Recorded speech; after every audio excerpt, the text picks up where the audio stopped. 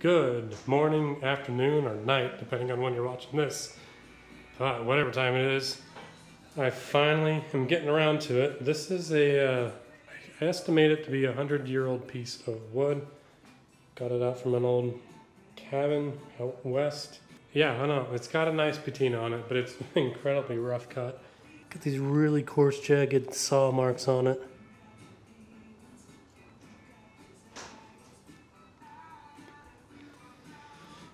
And I'm not entirely sure what wood it's made out of, but it is incredibly old. Plank that made up a large wall inside this cabin that has kept a fairly watertight roof for this entire time. Anyway, so we're measuring like just shy of 9 feet long, and it's just under 11 3/4, like 11 5/8, just under an inch thick. So it's a 1 by 12. I'm guessing that's just shy of 9 feet long. It's cool in itself, but it is still just a plank of wood, a very rough plank of wood. And now I know people are going to probably hate me for this, but I'm going to plane it down, get all this roughness off of it, and try to make it into a workable squared piece of wood that I can actually build something out of. I understand that you wouldn't want to mess with something this old. It's really cool, just the rustic look of it to begin with. But to me, I want to make something more functional with it, not just like some rustic looking piece of furniture or something. I want to make like a Bluetooth boombox or something, or a frame to a computer monitor or something like that. And just can't do it with something this rough. So that's what I'm gonna do. I'm gonna plane it down and see what we get. Here we go.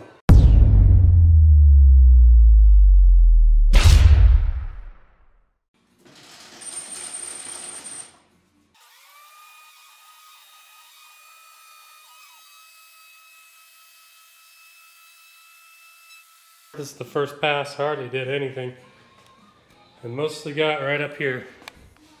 These lighter bits there, just barely nicked those. So take a little bit at a time, since this is pretty much just as wide as the whole planer. So we'll take it just a little bit. I'm gonna do this a 1/4 turn, which is like a 64th of an inch. So just take it that, maybe even an 1/8 turn if it really seems like it's having a hard time with a 1/4 turn. What would that even be? 128th inch each time.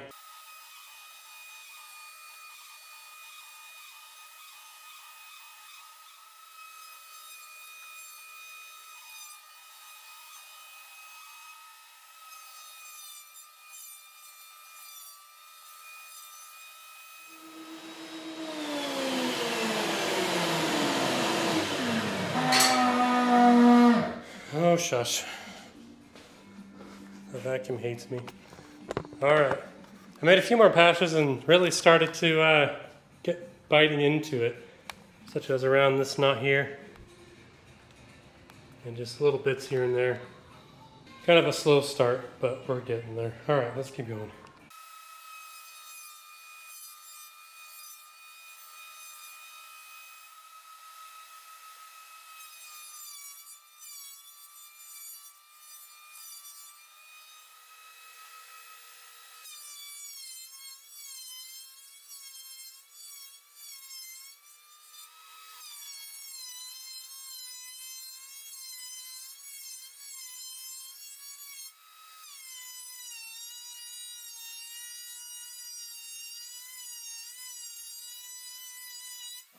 Man, that last pass was pretty difficult for that one. I didn't like that one. Typical DeWalt planer. My dad has the exact same one, and I remember growing up with that planer. Anytime we plane anything, right at the end here, right where it pops out, it always cuts more into the last couple inches of whatever you're planing. Which is okay with this one, I guess. There is nail holes on them. I'll likely cut this piece off anyway. See, there's a crack there. The other side's actually in worse condition, so maybe I ought to flip it around and do it so the other end's coming out the towel. Right, because the other end doesn't have that. Yeah, I'm going to flip it around. We're pretty much cutting the entire width of the plank now.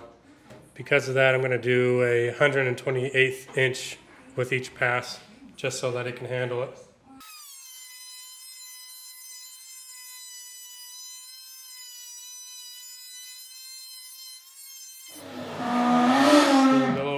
check my my vacuum. It's probably full now. No, but I got a lot clogged on the filter. That's not good.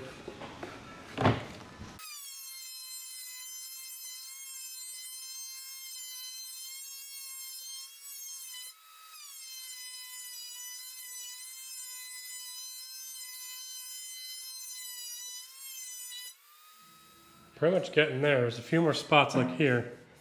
This is going to take a few more passes to do. The blades come around and cut. So it's a big cylinder, like big cylinder basically with blades all the way across in it. It comes down and it just cuts across the entire face of it. So it's working against the grain here. And it's not liking that. And then we got another spot down here, not quite as bad. But maybe the... Yeah, here we got some chipping going on. That's right there. At some point it's like, where do I stop? You know, I'm going to plane it down so it's so thin. I kind of want to have it keep its thickness. A little bit here too. So this here looks like it's going against the grain here. Maybe I ought to flip it around again. Maybe how I had it originally was a better way to go. Just have it cut with the grain better so that it cuts smoother.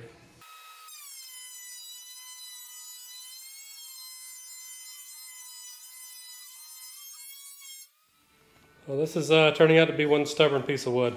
And within one pass already, this is looking better. Still need to go over a couple more times. But it just depends on what part of the plank you're looking at. Here, the grain goes with the blade. Here, it does not. It goes against. Up here, right here, goes with it. But then right over here, goes against. So it's kind of got to just pick your battle. At some point, I'm just going to have to call it good, I think. A little bit here going against the grain since I flipped it around. And then here, didn't even notice this. Now it's going against it there. I'm going to try one more thing. So I was making a quarter, or not even a quarter, but an eighth. So like here, just there's an eighth turn. I'm going to have to do a 16th turn, just a little bit at a time, and make more passes. So it's not cutting as much wood out of the way with each pass. And that might help with chipping. Just trim a little bit off instead of more. So try that a few times, see how that goes.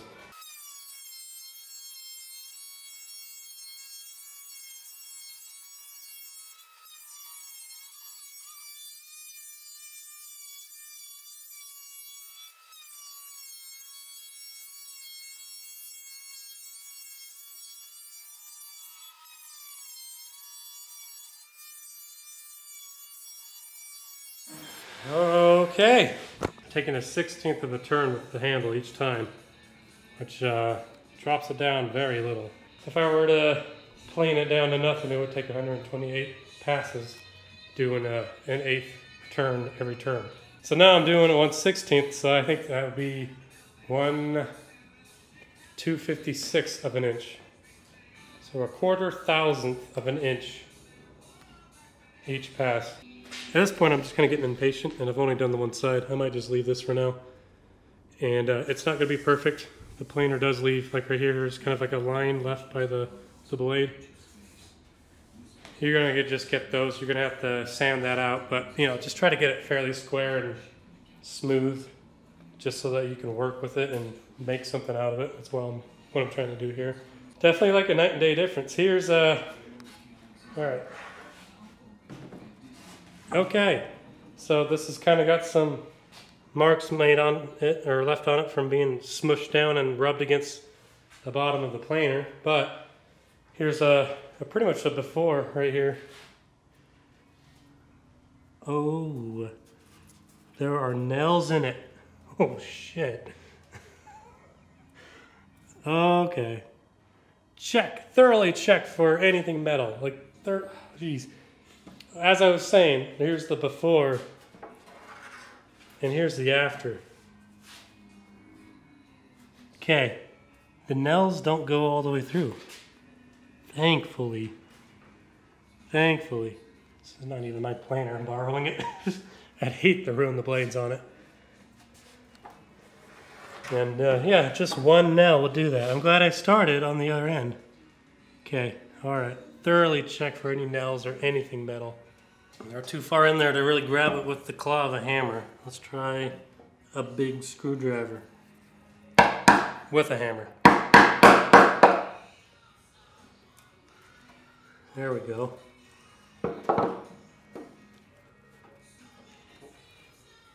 Oh man, yeah. Thank goodness these are so short. Just set it there. So they're not very long at all. They didn't go all the way through, thankfully. But geez, that could have, even that one nail, just one of them, could have messed up the blade. What that would do with the blades exactly, say, okay, there's one nail now. If I passed it through and that nail head's still there, the blade's going to hit it, and that nail head will chip the blade just in that one spot. So then it doesn't plane smoothly anymore. You're going to have like the opposite of a groove. You're going to have like a little bump that'll be like a line all the way down whatever you're trying to plane. And you'll never truly be able to plane it. You'd have to just replace, there's I believe 3 blades in it. So you have to replace all of them because it would likely chip all of them. Okay, looking down on the bottom here, there's a staple. Like this, the nails, the staple, I'm sure they have stories behind it. Like the one nail I pulled out had like some really old looking paper stuff like underneath it. So thinking those nails must have held like a, who knows what. Somebody nailed a piece of paper on there sometime.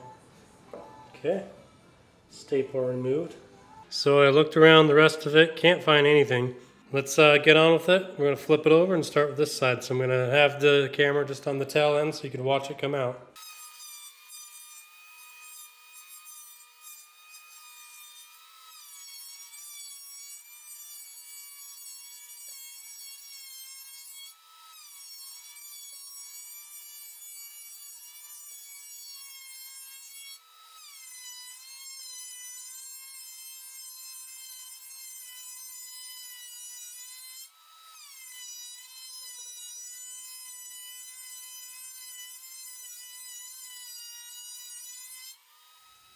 Sorry I didn't think of this until now, but I'm going to do an overhead shot where you can see it coming in before and then coming out after. So you can kind of just see what each pass is actually doing.